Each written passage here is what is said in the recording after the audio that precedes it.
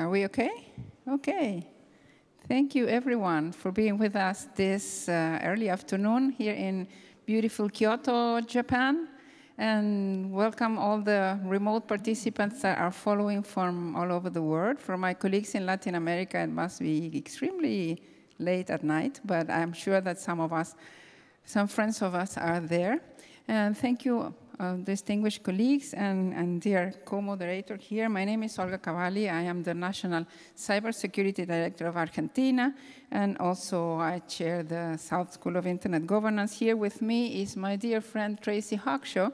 He is now the chef d'entreprise post from the Universal Post Union Caribbean. He will be helping me in chairing this very interesting session about bridging the gap between international negotiations and on-ground experiences in cybercrime response. And I would like to briefly present my distinguished colleagues and friends that who are with us this afternoon. Mr. Christopher Painter. He is director of the GFC, Global Forum on Cyber Expertise, but also he is a very well-known expert in cybersecurity, cybercrime, and he was the first cyber ambassador or cyber diplomat in the world. And we have online Katitza Rodriguez from the Electronic Frontier Foundation. She's the policy director for global privacy. She's online. Are you there, Katitza? Yes, you with us? Oh, Katitza, how are you? How are you, Olga? How are you, dear? She's in New York, but she's Peruvian. She's from Latin America. Welcome, Katitza. Yeah. And we have Alisa Stalczak. She's Cloud's first vice president from Global Head of Public Policy. Welcome, Alisa. And over to Tracy, who will present the other distinguished panelists. Thank you very much, Olga. Let me first introduce, welcome everyone to today's session. I'd like to introduce Elizaveta Belyakova. She's the chairperson of the Alliance for the Protection of Children in the Digital Environment. Are you there, Elizaveta? Yes. Hello. She's online. We also have a very special guest with us, Ernesto Rodriguez Hernandez, Deputy Minister of the Ministry of Communications of the Republic of Cuba. Welcome, Honorable Deputy Minister. And remote, we have Fulake Olagunyu, Program Officer for Cybersecurity, Internet and E-Applications at the Economic Community of West African States, who is also remote. Fulake, are you there? I am indeed here. Welcome. Very early good morning to everyone. Hand back over to Olga now to continue the program. Thank you, Tracy, and thank you all distinguished panelists who are with us in person or remotely, here in Kyoto and remotely. What's the purpose of this session? There are several international activities and forums and United Nations efforts in relation with cybersecurity, cybercrime, like, for example, the open-ended working group and United Nations ad hoc committee. There are regional initiatives, but how those initiatives do impact or do relate with national activities and national regulations, activities of the CSIRTs, activities of companies trying to build different best practices. And is this a real relationship? Is this a real impact of those global activities or intentions to have a global policy with local efforts? Is there a link? There is a link, or could we find ways to enhance a possible link in between these two, like kind of a global and national and regional activities? So for this, we have prepared some ideas and some questions for our, no, sorry, I have to give the floor to Tracy, who will do some other comments, general comments about the session. Sorry for that.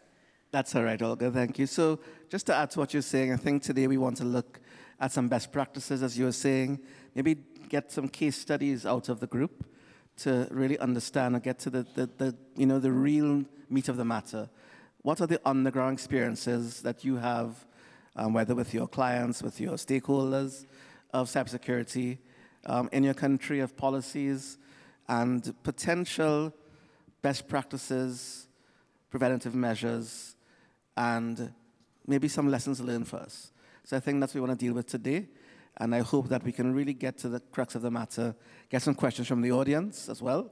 And let's deal with the real issues. Let's not get into theory. Let's get into the real base issues on cybersecurity.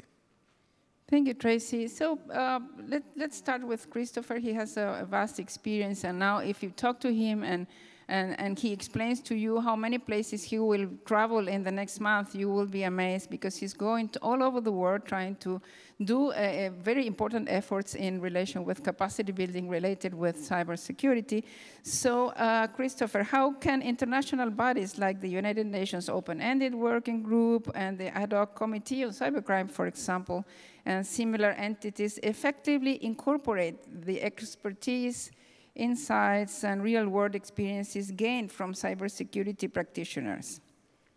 Thank you, Olga, and it's great to be here. And I should say that if you're wondering what I'm wearing around my neck, it's when I left the government of Japan was nice enough to give me something called the Order of the Rising Sun.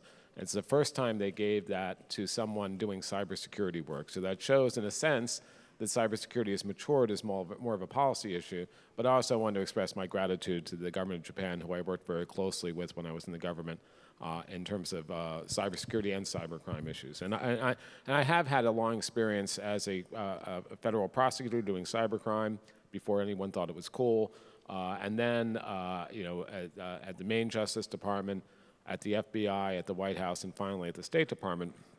And I've also followed these negotiations, both the open-ended working group in New York, I've been at several of those meetings, and the ad hoc now negotiation on cybercrime. And of course, those are not the only games in town. There are things that are outside the UN as well.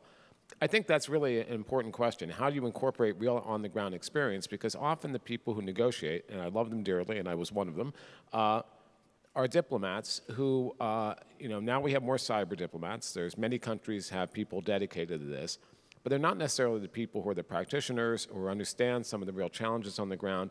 And then the other thing that happens, particularly at the UN level, it's great because it brings every country in the world together, but it's not built for other stakeholders. It's built for countries. And it's also, just as a natural course of matters, there's a lot of geopolitical aspects. So a lot of the things that happen in those venues are driven by geopolitical issues more than sometimes practical issues.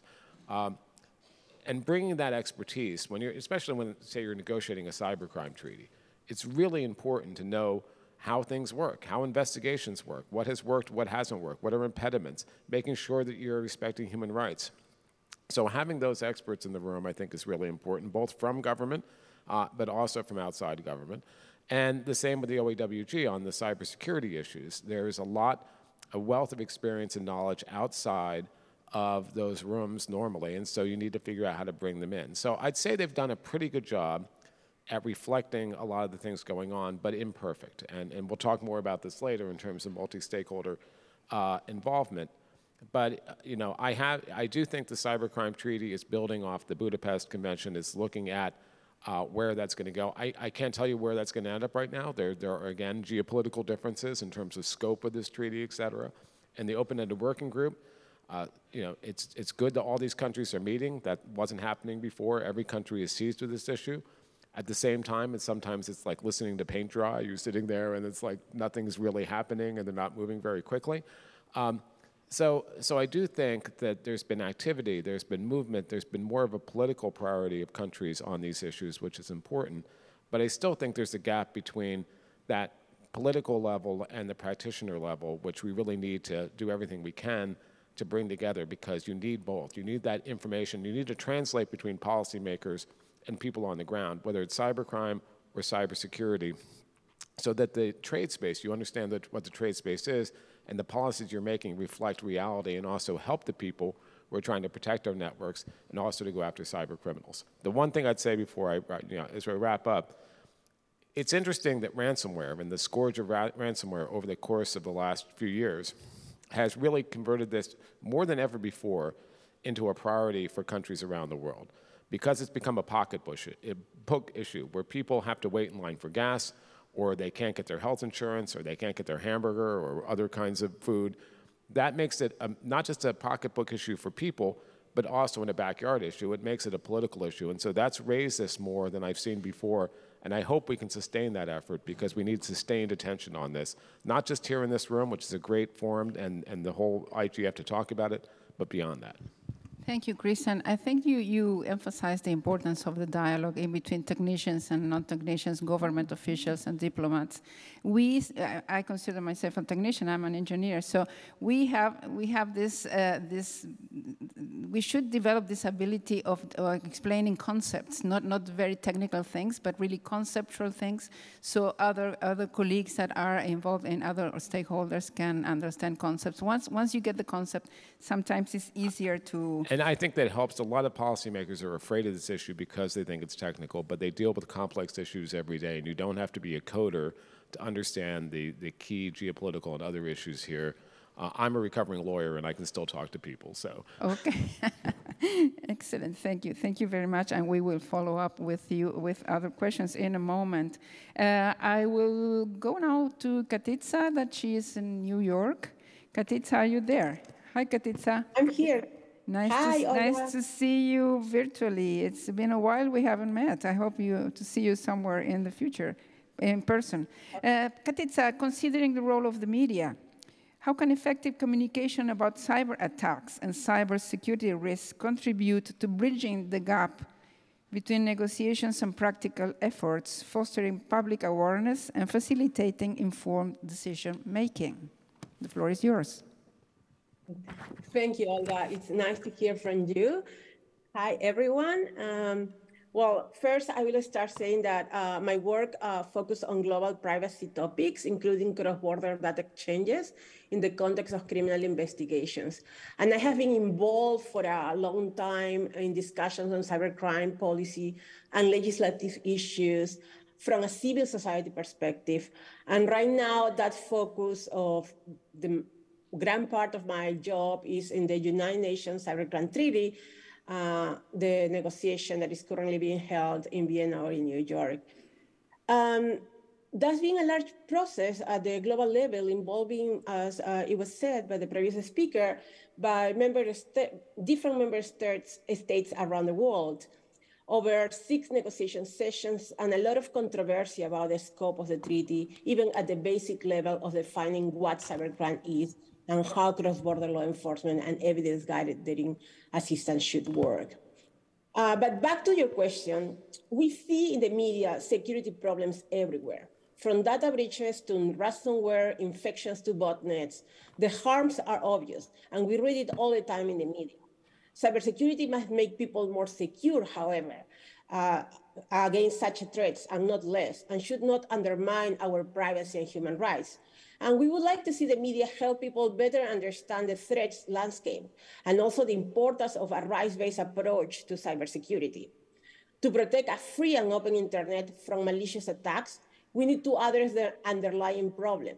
Far too many programs, devices, and systems are woefully insecure, and the process of discovering, disclosing, and patching vulnerabilities is often underfunded and disorganized across the public and private sector at the domestic and international level, at the federal or state level.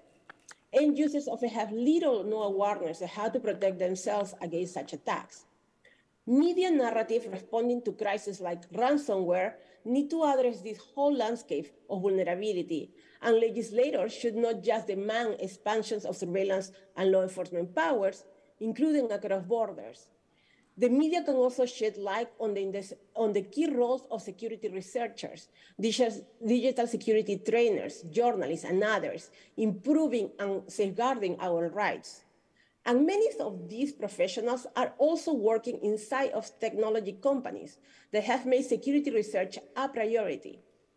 By presenting their stories, challenges, and contributions, the media can humanize the often technical world of cybersecurity. This narrative is essential to contrast with the UN Cybercrime Treaty current stance, which potentially jeopardize these professionals' work, the work of security researchers. To address cybersecurity challenges, we need better incentive to make software, devices, and networks secure, better education for users and developers, and better sharing of information about threats, vulnerabilities, and solutions. And we need legal protections for security researchers. Unfortunately, high-profile efforts like the UN Cybercrime Treaty, which is currently under negotiation, have focused almost exclusively on enhancing law enforcement powers, including across borders, while giving minimal attention to a positive cybersecurity agenda of making systems and networks stronger at the technical level. Sometimes this focus only on law enforcement powers is short-sighted and even counterproductive, I will say, because it can undermine human rights. For instance, by sweeping in online dissent, speech, political activities as supposed form of cybercrime. And because it can interfere with the work of people who are actually trying to make us safer, to improve security at the technical level. Some provisions in the treaty threatens to criminalize the essential work of independent security researchers in identifying vulnerabilities and getting them fixed. Other provisions threaten to allow governments to compel engineers to undermine and bypass security measures in the name of furthering an investigation. These proposals can be interpreted in a very broad way, which could require, compel an engineer, someone with knowledge on computer systems, to secretly turn over keys and passwords, even without their employer's knowledge. So these go against cybersecurity, and these narratives are complex, but the media has the responsibility to try to explain these issues in an easy way, to understand not only the criminal landscape of ransomware, which is important, but also the whole importance of the whole cybersecurity ecosystem. So this broader perspective is important. For one reason, it would show how the landscape of cybersecurity is just not cops and robbers. So many people other than law enforcement and criminals play a crucial role. Second, because it might emphasize that cyber attacks are not magic and their perpetrators are not wizards. All at the core of cybercrime attack have detail grounded in the operations of ICT systems and protection fixes and countermeasures. So the media can demystify those attacks. Demystifying those attacks can also reduce the public's sense of powerlessness in the face of them.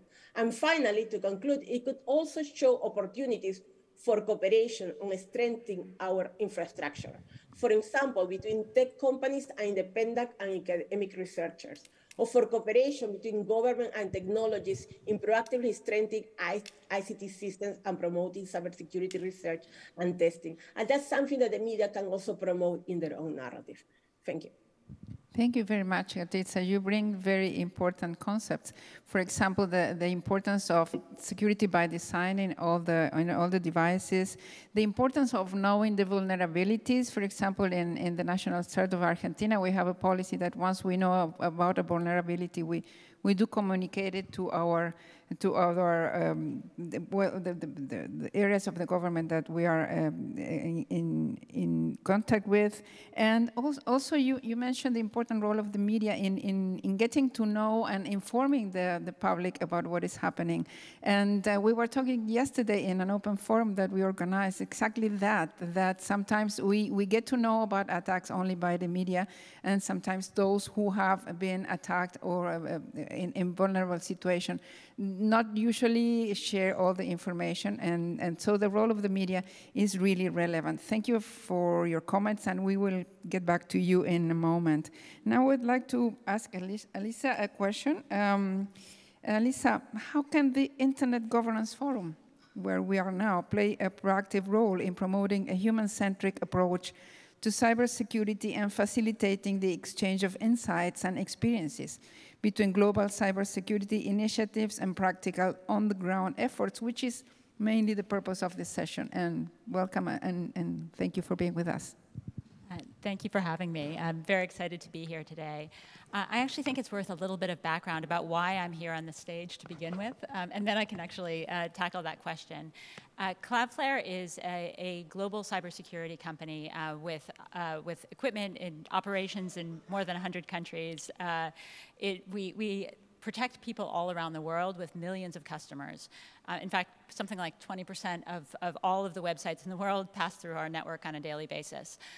One of the things that's interesting for me on this stage is that we fit in a couple of different places as a member of industry. We're both a cybersecurity company that is involved in seeing attacks, but we also just protect a lot of what's happening on the internet and in internal networks. So we play sort of on both sides of that game and really have an opportunity to think about what those issues look like. So thinking about that question, one of the things that we do at Cloudflare is we try to make it easy for people to protect themselves, recognizing in this space that prevention is actually better than addressing cybercrime in many ways. If there's a goal in cybersecurity to protect in the first instance, to prevent cybercrime altogether, which actually solves some of the challenges. And so those questions are really tied very closely together because it's not just about enforcement. If you can prevent cybercrime in the first place, that is a much better place to be overall. And so from the point of industry, thinking about what those solution sets look like, making sure that you have things that are secure by design, that are easy to implement from a protection standpoint is incredibly important. I think on the cybercrime side, I think one of the things that we've seen, just from a practical standpoint, is often there are gaps in cybercrime is global. Let's just be honest, it crosses borders. And practically, sometimes that means international collaboration on the law enforcement side. And so some of the discussion points have to be about making sure that those barriers are addressed and addressed in a sort of human-centric way that protects rights. Those are all important components. On the question of IGF in particular, one of the things that Cloudflare does is we offer a bunch of initiatives that actually provide protections to vulnerable groups in particular. We think about secure by design. And we try to think about what those offerings look like and make sure that people understand what they can do to protect themselves. So we actually think a forum like IGF is a place where you can have those discussions about what initiatives are available for people to protect themselves, to make sure that, again, that prevention, those steps on prevention in the first place are thought through and that people are aware of what is out there, even before you get to the cybercrime side. I think on the amazing thing about IGF is that it's multi-stakeholder. So you actually have not only governments in the room, but civil society in the room. You have industry in the room. You have a lot of different players who all bring a different piece to that puzzle and can have a conversation together. And there aren't that many forums like that. So thinking about that practically, that is, I think, one of the biggest things that IGF can do, really thinking about that piece. How do we make sure that people know what initiatives are out there? And then also, what are the real barriers to enforcement? What are the challenges that come into play? Thank you, Elisa. I think you really made a good point about the role of the IGF in bridging gaps in between the different stakeholders, which I think it's fantastic space. And also this concept of equal footing, that you can find authorities, ministers, experts from person from civil society, experts from the technical community, and exchange some ideas and have a coffee or share a bento and some sushi, and that bridging that gap is really important. That sometimes in these multilateral meetings, which are also very important, it's not so easy. And there are some barriers that prevent some of the stakeholders in participating freely and exchanging information with other stakeholders. So I will give the floor to my dear colleague, Tracy. Now the floor is yours to continue with questions to other panelists. Thank you very much, Olga. And just a few housekeeping and guidance. Just at the end of this round of questions, we'll be asking you to come to the mics or go on Zoom and ask your questions. So get ready for that. So you can probably begin lining up as soon as we begin the question period. And secondly, one of our speakers in this round will be speaking in Spanish. So if you don't have interpretation available and you don't speak Spanish, it's a good time to try and look for those devices. Or I guess if you speak English, you can follow the transcript. All right, so moving on now to one of our remote speakers, Elizaveta. She's from the Alliance for the Protection of Children in Digital Environment. So Elizaveta, how can we promote the adoption of best practices, such as self-regulation mechanisms and social initiatives to foster collaboration in combating digital threats and reducing risks, with a particular emphasis on safeguarding children in the online environment. Elizaveta. Hello. Не стоит забывать. Let's not forget that one of the most important part of our society is, of course, children. And so protecting children from cybersecurity and cybercrime is of utmost importance. And that has been increasing over the last couple of years. And this is the reason why we created the Russian Alliance for the Protection of Children in the Digital Environment.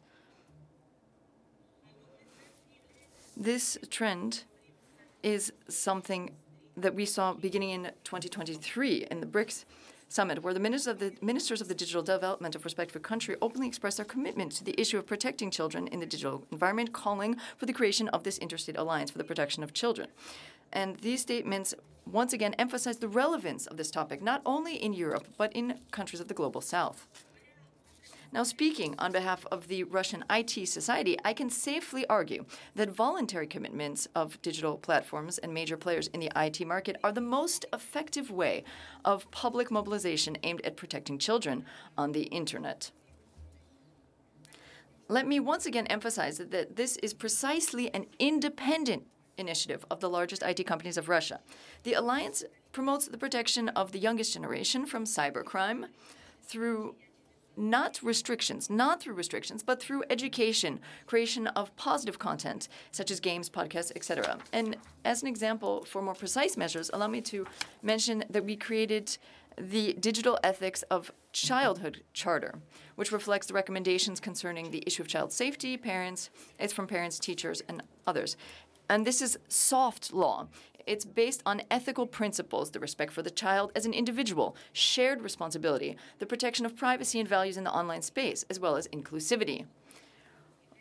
One of the key points expressed in the Charter is self-regulation of digital platforms in terms of proactive content moderation. This means that platforms themselves have to vow to take steps to prevent the spread of negative content that could potentially harm children. In addition, the Alliance also works to improve digital literacy for children and adults. This, for example, has led to 1 years of existence of the Alliance, making more than 20 events. And this is an important step in protecting children in the digital environment. What it demonstrates is that, given the right conditions, major digital platforms are actually willing to admit their responsibilities and take actions to shield children from negative content and other online threats without government interference. Considering the risk for children in the era of global digitalization means that it should be noted that the greatest concern here is the threat of sexual exploitation and abuse on the internet. It has never been easier for sex offenders to contact their potential victims, share images, and encourage others to commit crimes.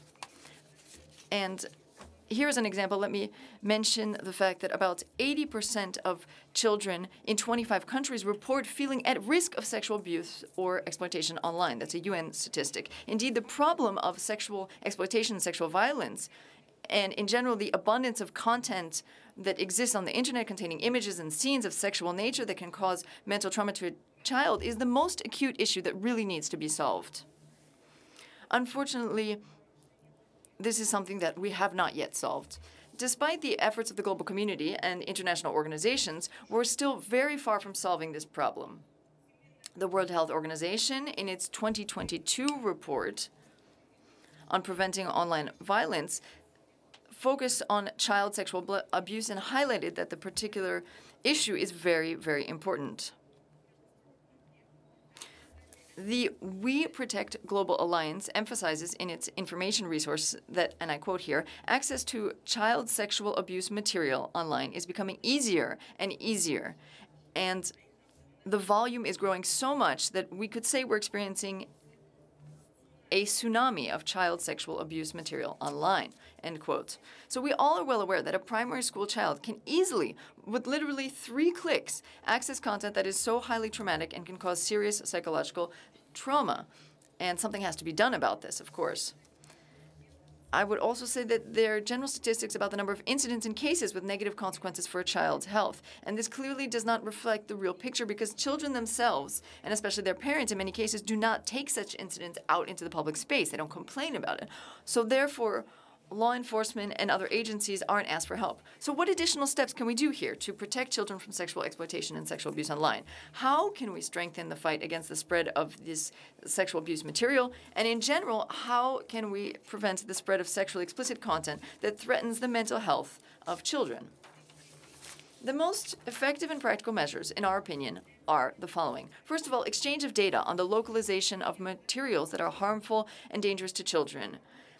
The exchange of data on new methods, for example, and mechanisms that are used by criminals. The creation of blacklists of resources with these materials on them in child pornography, as well as the exchange of data about attackers and criminals themselves. And we call them predators. Also, we need to look at blocking content creators, downloaders, and think about the consciously malicious distribution of harmful content. Moreover, such data exchange should be carried out at the interstate level and between authorized organizations to protect children on the internet. We need to also have campaigns and look at digital fingerprints and hashes. For example, in 2022, 9,126 units of content were removed in the category of sexual content, and this was using the hash database. Again, hash digital fingerprints here. The largest tech players on the Russian IT market have participated in this. In conclusion, I'd like to invite my distinguished colleagues to join forces with me and work together. We're always open to cooperation and invite participants in today's discussion to join our digital ethics of childhood charter together, and we can help to protect future generations. I thank you very much for your kind attention. Thank you very much, Elizaveta. I thought there were some very interesting stats you gave there. 80% of children feel at risk of being exploited. That's fascinating. I mean, I have children myself, and they're online, and 80% feel at risk. That's really, really troubling, especially in our part of the world where I'm from. The child trafficking is very big, and it seems to be coming from the online world a lot. And I think we do have to take a look carefully at that. I also like the fact that you gave some practical examples of how we can combat this, utilizing data exchange, blacklisting, and working with the authorities to get things moving, as well as self-regulation. So I'm hopeful that we could take this up in the question and answer session. We find a little bit more about what you did in Russia to get this moving. So moving on to our next question now. I'm going to ask Deputy Minister Ernesto Rodriguez Hernandez. The threats faced by states in cyberspace are increasingly worrying.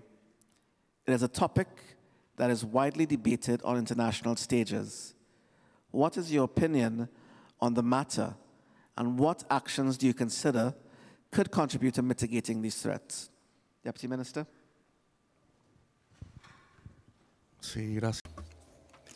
Thank you very much, Trevi, and Olga, thank you for allowing me to be able to share my thoughts on these topics which I feel are of paramount importance for all of our humanity. I believe that, first and foremost, we need to characterize cyberspace, where everything is being developed.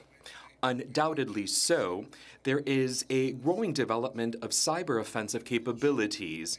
And as a matter of fact, there are national security strategies of some states which also include the possibilities of using offensive cyber weapons and also to undertake cyber offensive operations. Undoubtedly, there are now preventive cyber attacks with a view to deterring adversaries, and they can turn all of these issues, they can turn cyberspace into a new scenario of conflict.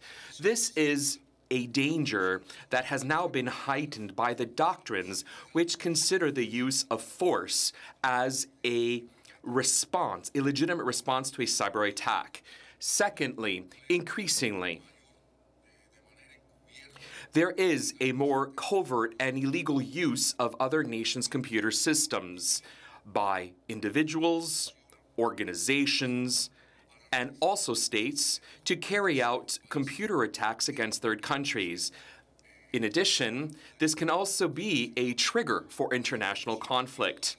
The misuse of information and communication technologies and media platforms, I'm referring to social networks and radio and electronic broadcasts, as a tool for interventionism by promoting hate speech, incitement to violence, subversion, destabilization, the dissemination of false fake news, all of this with political purpose against other states.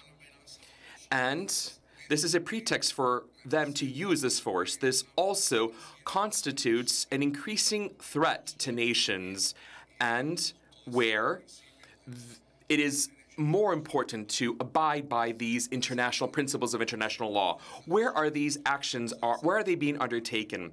They are being part of a so-called fourth generation warfare, which is rooted in manipulating emotions, the use of information that has been stored and processed in the clear violation of issues that are so important, like protecting personal data rights.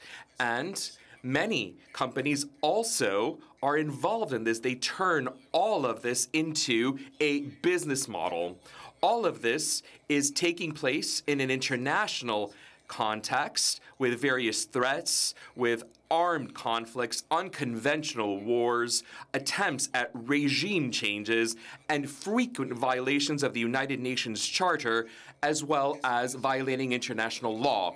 This is the environment where these actions in cyberspace are being carried out. Now, the question is, what is it that we can do to counteract all of these threats? First and foremost, I think that we must undertake a global commitment so that the use of ICTs are used only for peaceful purposes, for the benefit of cooperation and the development of peoples. We must also do away with the colossal technological gap, which are obstacles and a hindrance for these developing countries to invest in the security of their ICTs. And that is the current state of affairs. It is dire, it is essential, and we have also spoken about this in many states. We need to adopt an international instrument which is legally binding, which complements the applicable international law, which also should respond to the significant legal gaps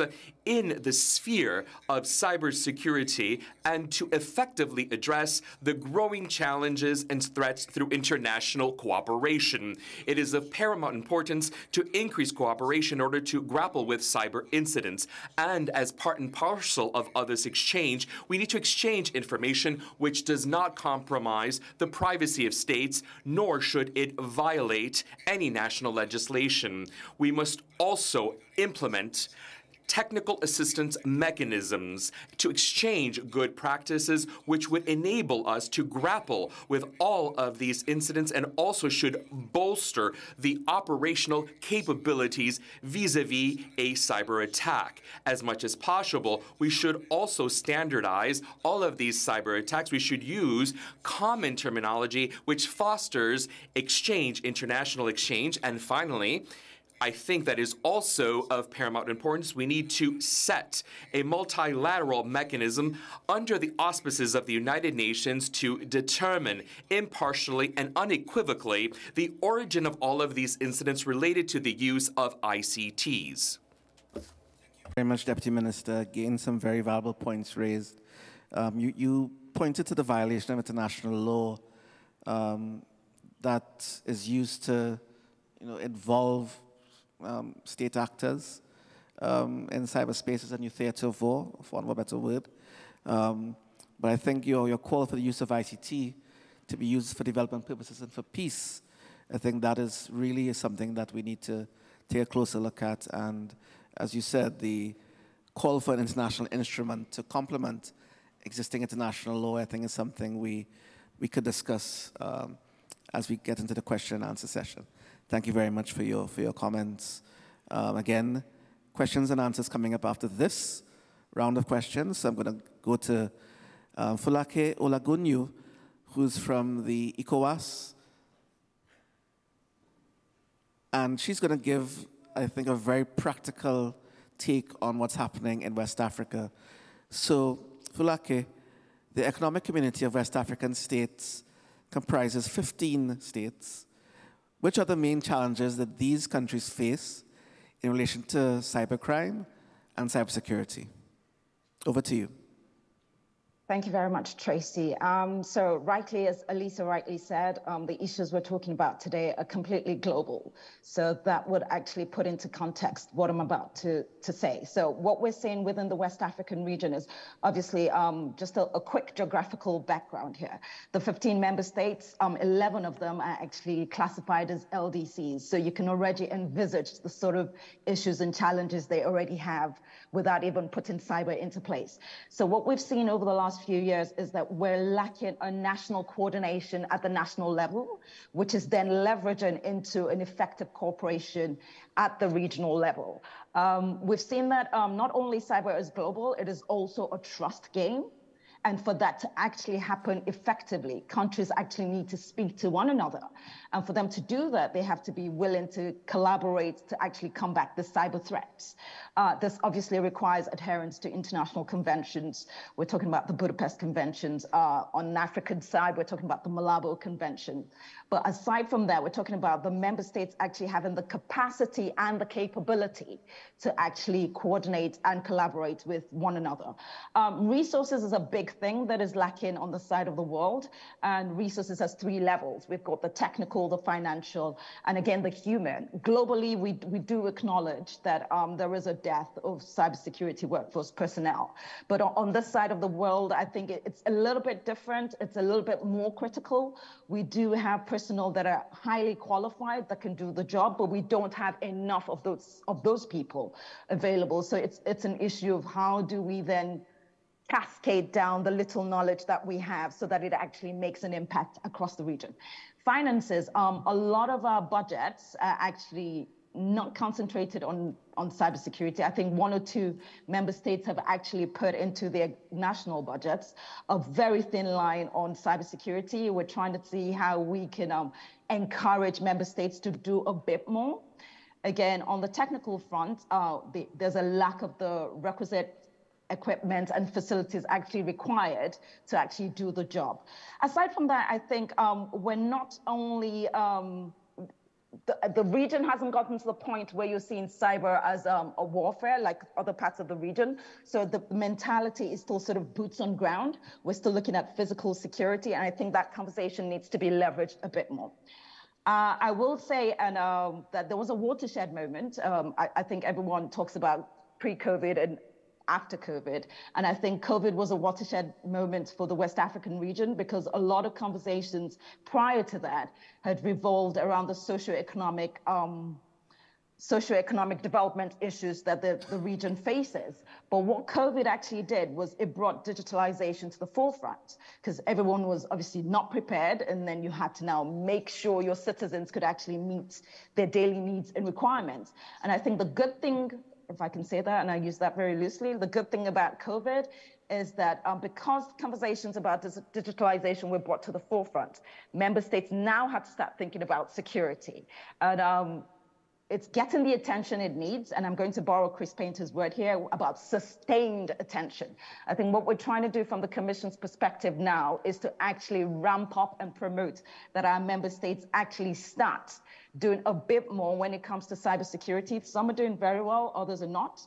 But it's our mandate to ensure that as the 15 member states come together, that they actually do more, because the region promotes free movement of goods and people. So you can imagine if we're promoting free movement of goods and people, we're also indirectly promoting the free movement of cyber threats across the region. So we need to do a bit more. I think also one of the things that is a really big issue is the weak critical infrastructure that we have. I don't know if a lot of people know about what goes on in Africa. I'll speak specifically about West Africa. The grids are down, sometimes telecommunication masts are down. It's a comme d'habitude for the people in this side of the world not having energy or sometimes not having lights, power grid, social infrastructure. So if we do sort of go 2-3 years from now and a cyber attack occurs on any of our critical infrastructure, a lot of people will be nonetheless wiser because they're already used to not having this infrastructure. So it's a key challenge within this side of the world. We're trying to see how we can promote the development of these infrastructure, make sure they're actually built to a capacity that can actually help its citizens, trying to promote a bit more cooperation and coordination amongst our member states. We're trying to ensure that there's that peer-to-peer cooperation. It's not constantly looking towards the global north because the nuances are different, the environments are different. We're talking to member states that have done fairly well, and actually, I will take that back. Member states that are doing really, really well within this side of the region to actually pick up other countries that have not, show them what they have done so that we can actually collectively address these challenges together. Like Elisabetta rightly said, one of the things that she is seeing in her own thematic in terms of child protection is the exchange of data. That is not just about children, which is very important, but I think it's a cross-section of actually promoting information sharing on cybersecurity, on cybercrime as a whole. And that is still lacking within this side of the world, and we're trying to see how we can do that. Like Katiza rightly said, incentives. A lot of the workers within the sector, the public sector, are not incentivized enough to actually do more. So it's a way of we need to try and figure out a creative way to encourage government, public sector to actually do more, to incentivize their people to actually stay, train them, retrain them, or make them pivot to other areas where they can actually use the skills they already have. Involve the private sector and see how we can use that PPP collaboration to sort of move the cybersecurity landscape, improve the resilience and strengthen it across the West African region. I'll stop here for now. Thank you. Thank you very much, Falake. And I think you had some extraordinary points there on how we can work together, collective action. What I pulled that out as a small and developing state citizen myself. I think we do have opportunities to work together to learn from each other and share best practices. In my particular field of work at the UPU, we're establishing an ISAC, Information Sharing and Analysis Center. And I think that's very useful for the postal sector in this case, but maybe sectoral ISACs within West Africa, within other regions can be one way we can look at this. You also mentioned the issue of limited resources budgetary and people. Again, and that's a problem in many least developed countries and SIDS, underserved regions as a whole. So I think we do need to get that support, but again, with collective action, working together, we can probably drive this forward. I really appreciate your thoughts on that. So now we're moving to questions. Questions and answers. And answers.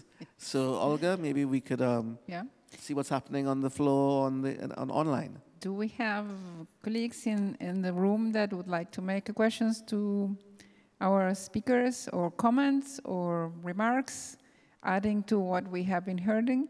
There are mics in the room that you can line up, or we may have questions from remote. Do we have questions from remote? It's a quiet afternoon. In the meantime, I would like to thank Falake for her comments. I think she really summarized very well all the major concerns that we all have, especially in developing countries, not only in West Africa, that we share the same challenges in all the developing countries in the world. No comments, questions from audience? I don't see hands. Some comments, questions from remote? Okay, 1 minute.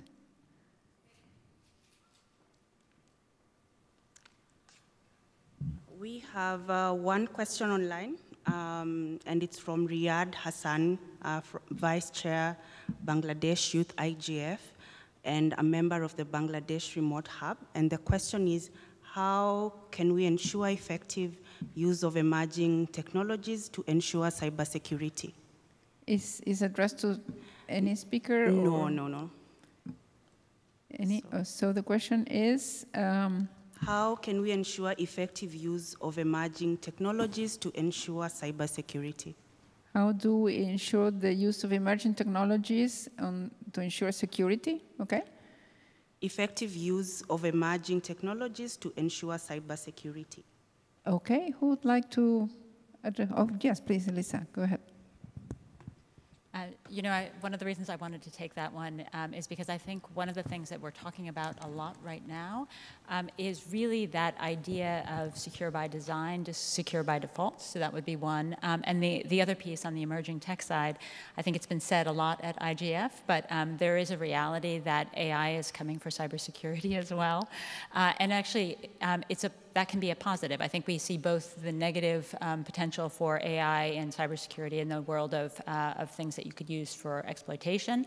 But the positive of that is that there are a lot of systems where AI can actually help. If you're talking about big data sets, for example, identifying vulnerabilities quickly, being able to patch quickly, being able to identify them in sort of real time and correct, all of those things are coming. And I think that the reality of being able to make sure that we have systems that enable that is incredibly important. I do think, I think that we are going there. I think that's one of those areas for global collaboration as well, because when you start talking about data sets and information sharing, a lot of tech, a lot of requires, and AI certainly requires big data sets. So being able to do that for cybersecurity systems, making sure that you have adequate access to data to enable that protection is important. Fantastic. Chris, do you want to add something? Yeah, I might add that I agree with everything you said. I'd say that emerging technologies are part of the larger problem, but we can't lose sight of the larger cybersecurity issue too. And one of the things that we didn't talk about yet, and something that my colleague from ECOWAS mentioned, is when we've had these UN meetings, when I've talked to countries from around the world, almost to a person, especially for the developing world, the global south, their number one interest is they need help. They need capacity building. They need the ability to actually deal with these threats, whether they be nation-state threats or criminal threats. They need to be able to actually take things that have been decided in the UN, like norms of behavior and international law, and apply them. They need to be able to have CERTs, emergency response teams. They need to have national strategies. They need all of these things. And of course, when you're looking at new technologies, you build that in. So the fear a little bit is you see these new technologies and it becomes a bright, shiny object, and you forget about the foundation you have to build for all of these things. And what the GFC does, what the Global Forum on Cyber Expertise does, is it really does that, coordinates that capacity building around the world. It's multi-stakeholder. We have 200 members and partners, countries, civil society, industry, academia. And the whole idea is to work around the world to make sure that countries and others are up to speed. You know, they have these basic things in place, and it's a sharing platform where they can work with each other. So I think that's, you know, as I think about practical aspects of this, as opposed to sort of the political and other aspects, the most practical aspect is just helping countries protect themselves, both from new threats, but also from existing threats, and really build that capability around the world. Thank you, Chris. We have two colleagues lining up. I didn't see who was coming first, so... Colleague on the right came first. Okay, thank you. Go ahead, please. Okay, thank you very much. My name is Jimson Ulufuye, based in Abuja, Nigeria. I have two comments. Well, before the two comments, just to commend the panel. Thank you for the work you've been doing, Chris, Olga, and everyone in particular.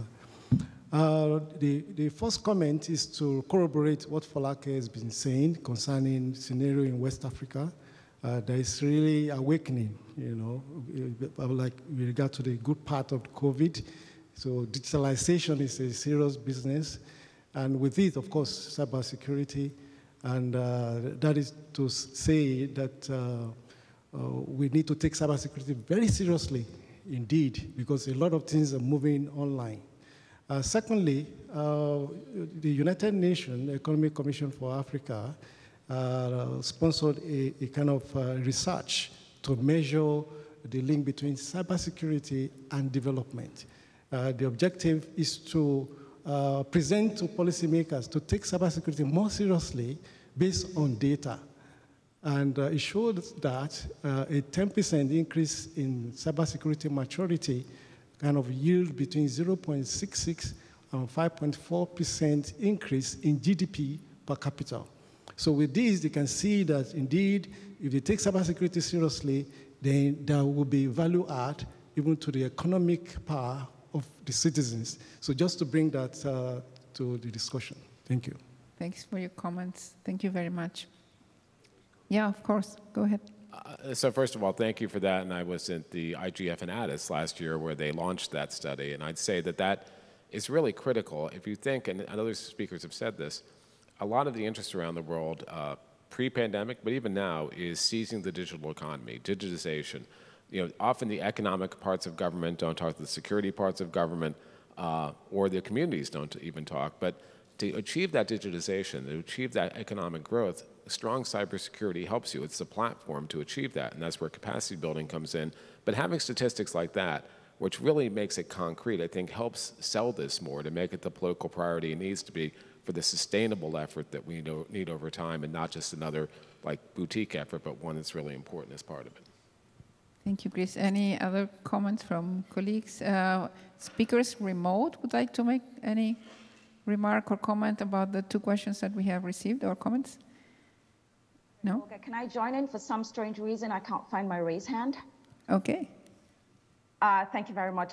So just to quickly tap into what Chris said, yes, the GFC is actually doing amazing work, but I think the approach the GFC is taking is the best approach, or it's a good approach, because they're also trying to leverage on regional economic communities such as the ECOWAS. And the ECOWAS Commission has been working with the GFC over the last few years to see how they can actually drill down that capacity building to make it more meaningful to the member countries that are involved. Because obviously, if you think about it, if you're trying to do capacity building from a global level, it would not actually tap down into what really matters to me working and living in West Africa, for example. So that was just one point. The second point was to what Jimson was saying. Yes, we are aware of the UNESCO report, but I also wanted to say, again, it needs to be drilled down. Again, we're looking at trying to promote cybersecurity or encourage more member states to be more cyber aware. To do that, we need the awareness, we need the evidence, and we need the practicality of how it has worked. We cannot, for example, take what has worked in the US and bring it to West Africa and expect it to work without actually having meaningful engagements with the people on the streets. So for that to work, there needs to be a practical angle. And one last point, just to quickly sort of go back to what Tracy was saying about ISACs. That's a very important point you have mentioned there. It's one of the approaches the Commission has taken. We've just started a new program that was launched under the G7 German presidency. It's the Joint Platform for Advancing Cybersecurity in West Africa. And one of the things we're looking at is actually setting up an ISAC. So it will be good to see how we can also see what you have done and how we can leverage on that. Thank you very much, Olga, for giving me the floor. Thank you. Yes, Chris, sorry, and I don't mean to hog the mic, but just reacting to that comment. A couple of years ago, or maybe more than a couple of years ago, we recognized exactly what was being said, that this has to be a demand-driven approach. It can't just be layered on. You just can't say, here's some programs, go run with it. That's not sustainable. So having it both globally and regionally driven is really important, and we work to create an African experts group. We've worked in the different communities. We're having a big conference in Ghana at the end of November, bringing the development community and the cyber community together. But we also have a hub in with the OAS in the Latin American, Caribbean, and North American region. We have something in ASEAN. We have just launched a Pacific hub for the Pacific Islands. It's important to have both of those together, and they can share information across them, because although the lessons might be different, there might be lessons that can be learned from other approaches. Thank you, Chris. Tracy, you would like to let our colleague to make the other question. So, over to you, colleague at the mic. Yes, state your name and where you're from. Yes, thank you very much. My name is Jacob Pepijn-Biljet. I'm from the Ministry of Foreign Affairs of the Netherlands. And I do have a question. Well, first of all, thank you very much, everyone. And I think it's very great that we have this panel talking about cyber capacity building and cyber crime and responsible state behavior, because I think all those three topics are equally important. when we are discussing how to increase cyber resilience. And I do have a question, well, for the Deputy Minister, but also for the other panelists maybe. The Deputy Minister was talking about the proposed or the perceived need for a legally binding instrument on responsible state behavior in addition to international law. And well, I mean, we've had a lot of discussions on international law at the UN level. And I was wondering, regarding these discussions, and also considering that already at the UN level it was agreed that international law is applicable in cyberspace. And of course we are all working out, or real experts are actually working out, other than me, how international law is exactly applicable to cyberspace and how these specific rules would be applicable. And so I was wondering if you could elaborate on how new negotiations on a legally binding instrument are actually related to this ongoing effort to find out how these existing rules apply to cyberspace, and how, because of course I don't think we want to be premature in starting negotiations on something when we are still trying to figure out as a global community how international law applies, and many countries have already shared their national views on how international law applies. And I think it's very important that all countries do that before we go to see whether there are gaps that we need to fill with a new treaty. And also, since we're here at the IGF, I think it's important to say that when we are talking about international law and cyberspace, that really it should not only be international lawyers looking at that, but that we also really need the technical community and civil society and all stakeholders to think about that, because it's an issue that is not only for those writing about international law. Thank you very much. Yes, please, go ahead. Sí. Gracias por la pregunta y voy a I appreciate this question. I will strive to be very concise since we don't have much time. First and foremost, there is indeed an international debate that is deeply rooted in both of these issues. There is a need to have a binding regulatory framework. Also, the applicability of international law, and very specifically in terms of international humanitarian law, in terms of security vis-à-vis ICTs. I feel that there is one scientific element that's important, what we are going to have to grapple with. This is a completely different environment. Cyberspace is highly dynamic. The various topics that trigger conflicts and also safeguard international security are very different from the traditional ones that we knew before, from yesteryear.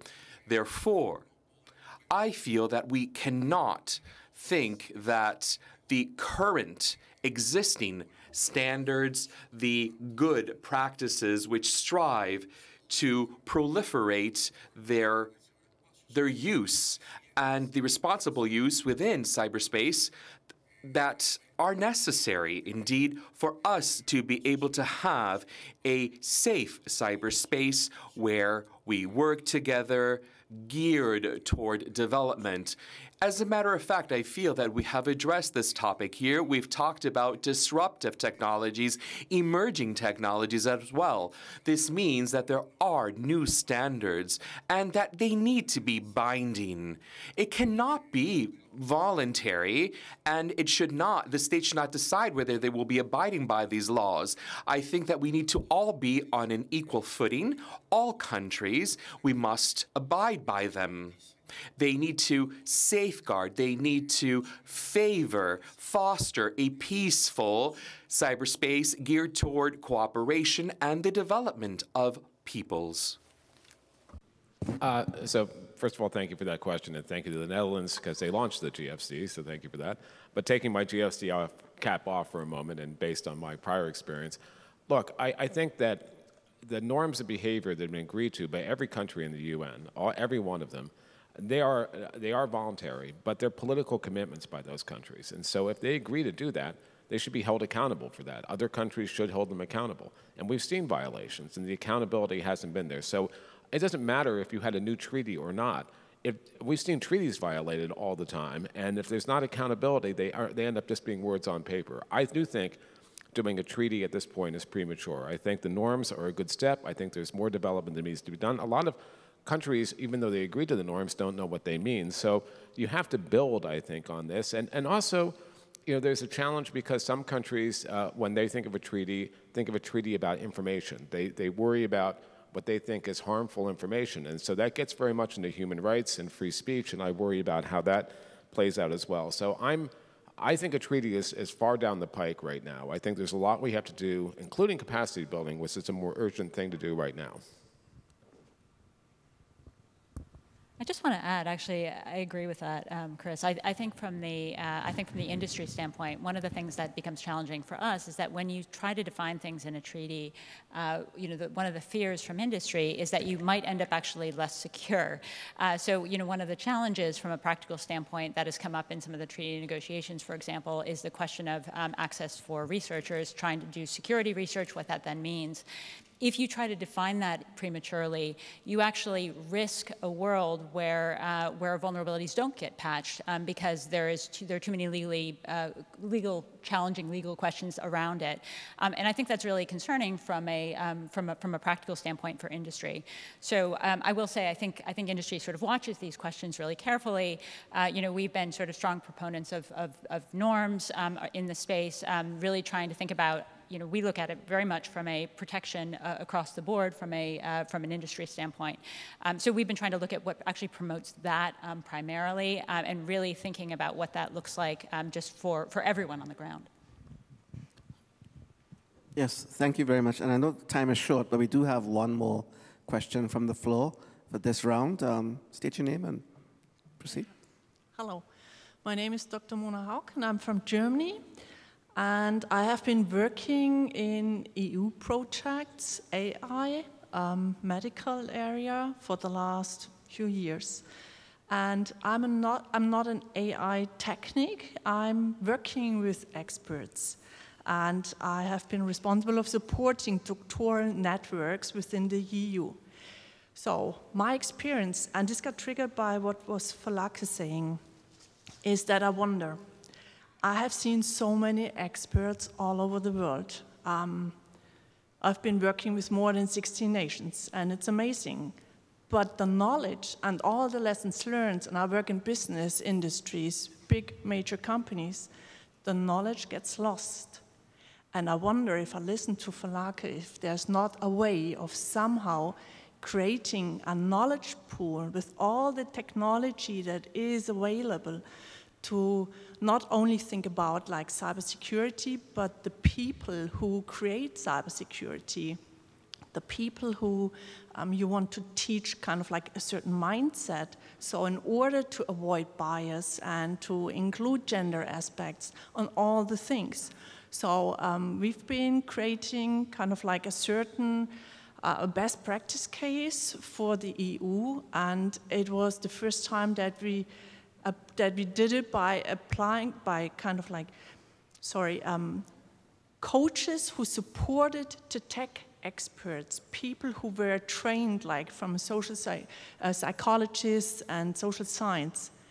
And I was wondering, in all these things, because so much gets lost if people are focusing on tech and not including the other aspects.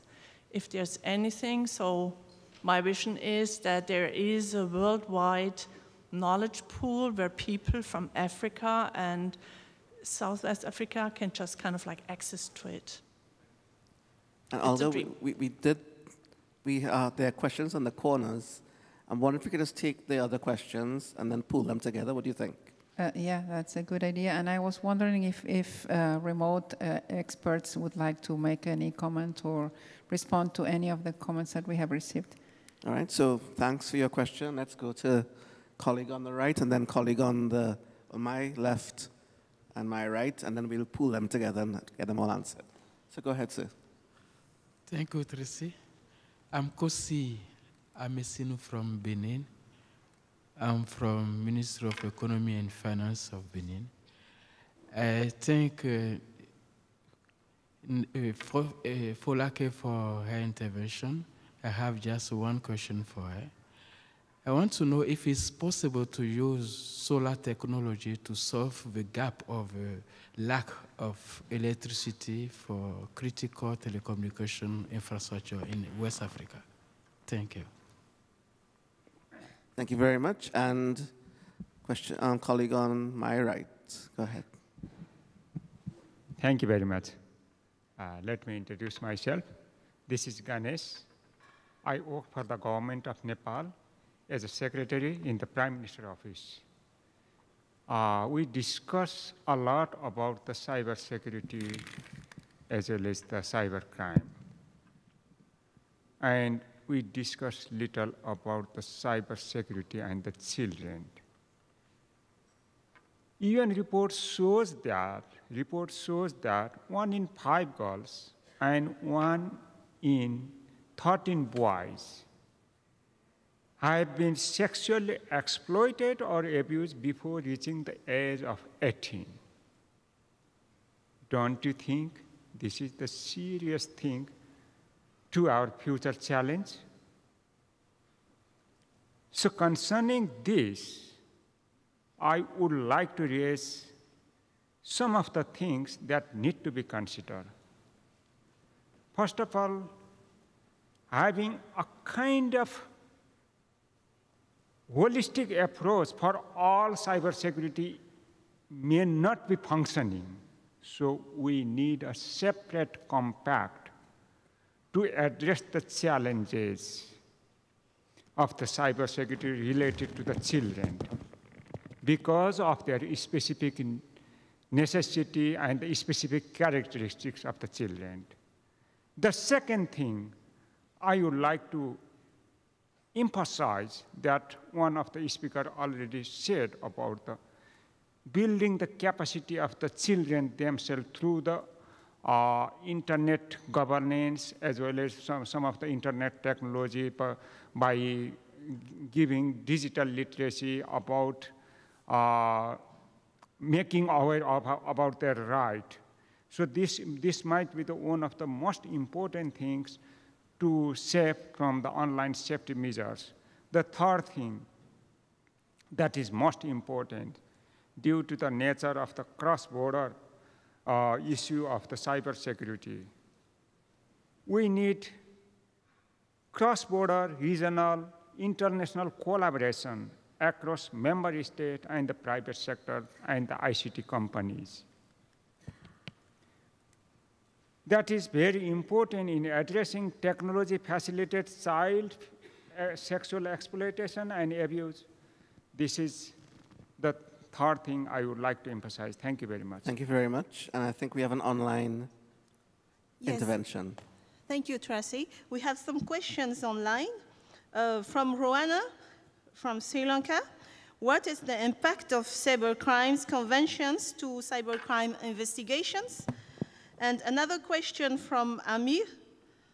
What should be done when some cross-border digital platform refuse to cooperate with national competent authorities regarding cybercrime cases and refuse to establish official representative in the country? Thank you.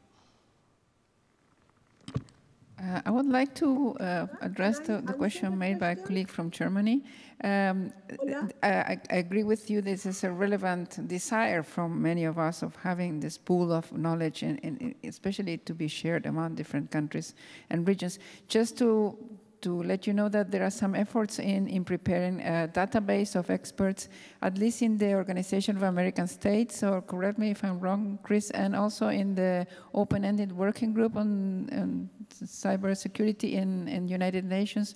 They were working on a database of all the experts of different countries, which is not the whole picture, but it's a start, and it should be an ongoing process. What is difficult from these efforts is to keep them updated, and sometimes it's expensive and complicated, but I think it's an idea that we all have in mind. I think the UN effort is more points of contact for a CBM, so it's more limited.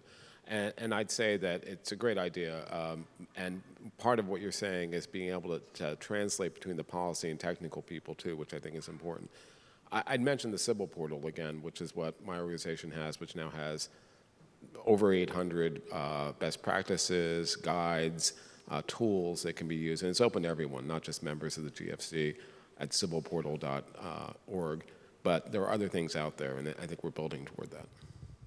And who'd like Olga? to? Do you hear me? Sorry? Olga? Yes, Folake, I think Folake is trying to speak. Oh, I would like. Katitza. Okay. Olga? Perdón. Sorry, Katitza, I didn't see you. I'm so sorry. Please go ahead. I'm so sorry. And we have Qusai in the queue. We will go to you in a moment, Qusai. Nice to see you there. Katitza, floor is yours. The challenge of remote participation, but I'm very grateful to be able to participate online. So thank you, Olga. There were many questions that were very interesting through the discussions. One of them is relating to the application of international human rights law, or international human rights, or international law. I will respond this when it comes to the negotiation of the UN Cybercrime Treaty. I don't want to confuse my answer with the other negotiation of the WEG, which there is no treaty. But when it comes to the UN Cybercrime Treaty, we have seen that many of the powers for criminal investigations, including across borders, are obligatory, while some of the safeguards are optional. Moreover, the chapter on international cooperation on international cooperation should be subject to international human rights law. There should be in the treaty specific safeguards that protects or are the baseline for international cooperation. But instead, the treaty deferred to national law what the level of protection of privacy. This means that when one country wants to assist another on cooperating in investigating a crime, the law that will apply is the law of the country that is providing the assistance in collecting the evidence. But as we see in a UN negotiation with 1,900 countries and more, the level of privacy protections and the level of human rights differed country by country. So if we don't have a minimum baseline on the chapter on the international cooperations that all states should comply with, we are allowing very strong cross-border surveillance powers with almost minimum of just leaving to national law to decide the level of protection, what it is. And that could be very bad in many countries. And we are talking about surveillance powers that are very invasive, like real-time interception communication, real-time location of data, or even data that will identify a subscriber, because in many countries, the people who speak to truth power, who are just criticizing their governments, end up being criminalized just for posting a tweet. And sometimes people get criminalized in many countries just, for instance, for being LGBTQ, for being themselves, because that's sometimes crimes in that country. So the issue that providing international cooperation and letting countries decide what the crimes that will be allowed for that cooperation without restricting it to the core cyber crimes that have to be in the treaty, open the door of providing a legal basis of international cooperation for crimes that for some countries could be crimes, and I call it deemed crimes, but it could be also an act of expression in many other countries. So without clear respect of international human rights law, clear safeguards in the treaty that are the basis for the negotiation, and a narrow scope limited to core cyber crimes and crimes that are specifically defined in the treaty, the treaty could be too broad that we could lead to abuse. So that's one of the things that are concerning. To other question about the grounds of refusal in criminal investigations, so it depends, you know. Sometimes companies refuse to cooperate on human rights grounds. As I said, sometimes some countries criminalize someone for being LGBTQ themselves. If sometimes a journalist for writing an article, or sometimes an activist for writing a post. And so sometimes there are grounds for refusal because the request is disproportionate, because the request is in violation of human rights law. And in those terms, it's valid for the company to be able to refuse cooperation, to deny or challenge requests that are disproportionate. Obviously, we are not talking about the requests that are necessary for the investigation for crimes that are that respect human rights law, that are necessary to fight cyber crimes. But the problem that we're having in the treaty right now is that this international cooperation will be based for any crime as defined by national law by any country, which will be a lot of crimes, and it will be very difficult for the authority to be able to even know what the crime is about and in which grounds they can refuse it, which will create a lot of, it will be even very difficult for democratic countries who will be willing to refuse requests and will end up failing to be able to actually notice that the request is proportionate, that the request is not comply with the legality principle, that doesn't follow all the criminal procedural safeguards. It will be able not to deny the request. We'll end up handing over the information. And when we hand over information on an activist in places where speaking get you in jail, you can lead, this type of investigation can lead to torture, disappear, and very serious human rights abuses. It's opened the door for what we call transnational repression. So I just want to flag that grounds of refusals are important in the safeguards, are important not to undermine criminal investigations, but to be able to deny requests when these are disproportionate in violation of international human rights law. Thank you. Thank you, Gatista. I think that you have summarized very well the complexity of transnational concept of all these activities. I suggest that we take the question from QSI and then we let our experts to do final comments. QSI, welcome. And perhaps we could just close, and shall we close the queue after that? Yes, we have to close the queue after QSI, and then we will get some final comments and wrap up. QSI, nice to see you and welcome. Thank you, Olga. Qusay Al-Shati from Kuwait. There was a talk about the need of an international convention or a treaty on cybercrime, and I agree with the panels when they said this is a long way to go. Actually, we have and earlier in this century, we have the Budapest Declaration, which was about cybercrime, and there are countries that were about 40 or more that signed that declaration, but yet the cooperation or international or cross-border cooperation in cybercrime did not pick up. I wonder if we need a treaty rather than, let's say, improve or expand the role of current organizations like the Interpol, for example. The Interpol currently is working from country to country when it comes to cyber crimes, whether in the exchanging information, criminal investigation, and facilitating the relation between a country to a country when it comes to such an issue. Is it an option or a possibility to improve that role of an organization like, for example, the Interpol, rather than going for the track of a cybercrime treaty or a new convention on that? Thank you. Thanks to you, Qusay. I suggest that we give the floor to each of our panelists, experts, and then we wrap up. You can answer the questions and do some final comments. Chris? Yeah, thank you, Olga. Just an answer to that question. Well, they are now negotiating. We have the Budapest Convention where many countries, I think it's north of 80 now, have either signed or acceded. There is negotiations now happening in the UN for new cybercrime as opposed to cybersecurity treaty, which we were talking about. And I think that's very many years down the line. But even there's major differences between countries, between thoughts. Some want a very expansive view where it covers everything, including things I think would be protected human rights.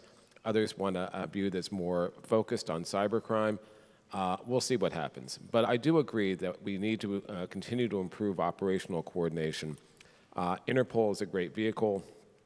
We have, when I was in the government, I used to chair something called the G8 and G7 High-Tech Crime Group. We created the 24/7 point of contact network that now has over 80 countries, I believe, to share information. So that operational coordination is key. And then just in my wrap-up comments, look, this is a space that continues to evolve and become more and more important for everything we do.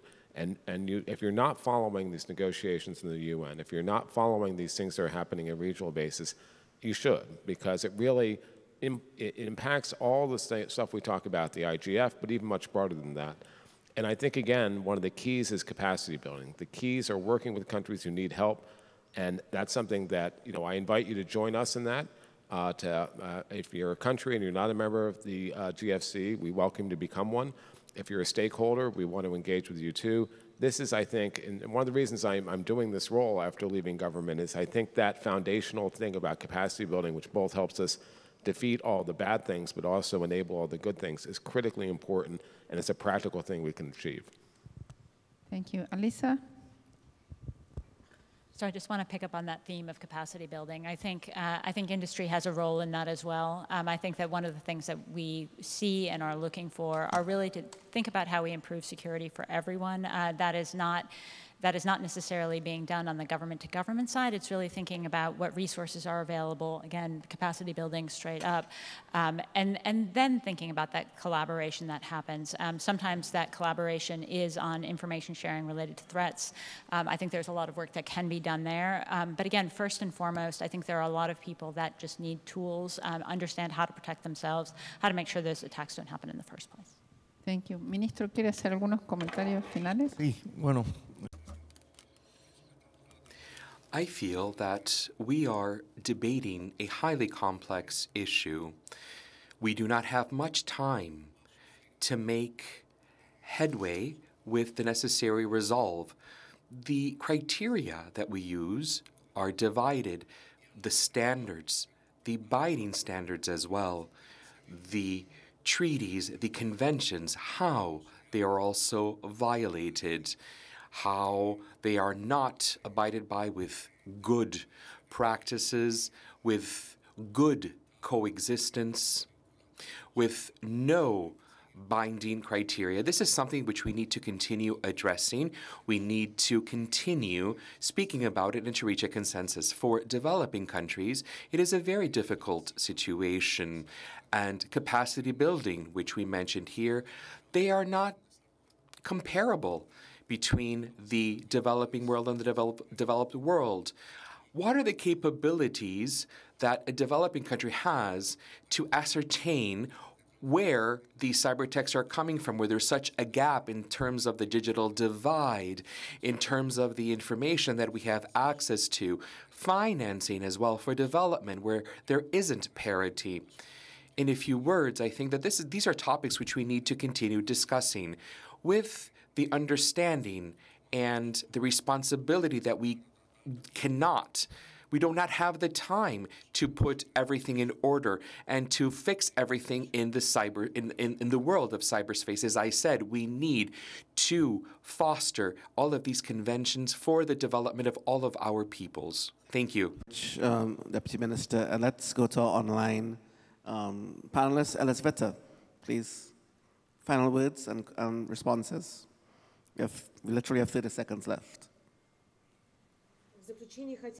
Well, in conclusion, I just wanted to thank my distinguished colleagues for this debate and call upon them to join our efforts and so that work together, because cooperation and participating in today's discussion has allowed us to further our work to protect childhood, as I've mentioned, and you can find the link to our website in the information. I hope that we will be able to protect children from these cyber threats, and I hope that we'll have a more open world. I thank you very much. Folake? Thank you very much, Tracy. So I think more needs to be done to promote the development of a cybersecurity culture, which I think hopefully will lead to better communication and coordination at the national level, which then leverages to effective cooperation at the regional level. And then we can use that to strengthen our collaborations with partners and to actually then develop the capacity that is required. Thank you very much. And maybe 5 seconds from Katice. 5 seconds, Katice. Thank you. I just will conclude that for me, human rights are universal, and we don't have to view them as a fundamentally conflicting with sovereignty. In principle, these are rules that states have already accepted and already agreed upon to govern their own behavior. So in the treaty discussions on cybercrime, we have been saying that we want to see minimum safeguards that are strong for both the domestic and international surveillance powers as a minimum basis for international cooperation. But this has not made it into the current text, and this is really concerning. Instead, international cooperation may be provided by the privacy protection of the national law of the country providing the assistance, which can vary enormously, and we may not meet international human rights standards. So to conclude, while to the question if sovereignty and human rights inherently conflict, I will say that not necessarily. The perceived tensions stem from the state's geopolitical views and tensions, not for the principles itself. The treaty requires a minimum anchor in international human rights law and standards, ensuring that the state's collective actions respect not just individual sovereignties, but the shared universal human rights. This is not about sidelining domestic standards. On the contrary, it's about elevating global standards to ensure that not human rights are compromised in the name of international cooperation, in the name of mutual assistance. Our goal should be clear: a convention that not only acknowledges but actively champions strong human rights.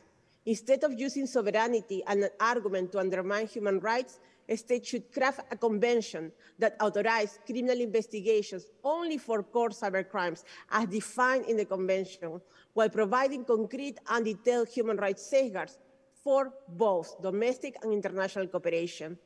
We would like to see human rights not only referred in the preamble, but throughout all the chapters. And we would like to have well-documented and we would like to have a very narrow scope that is limited to such core cybercrimes. That's all for now. Thank you so much for inviting me. Thank you very much, Katice. Thank you very much. Tracy, your final comments? No, I'm going to cede my comments to you, Olga. Thank you all for coming. We have 3 minutes over. So, Olga, final words to you. Okay, so thank you for the constructive dialogue. Share information, cooperate, be active. I am always positive towards technology. I trust human ingenuity and human capacity. So the journey is the destination with this issue. So let's keep on talking, keep on interacting, keep on learning. And I wish you enjoy the session. And thank you all very much. Thank you, all panelists. Thank you, the audience. And thank you, the remote participants. And thank you, the remote experts. Thank you all.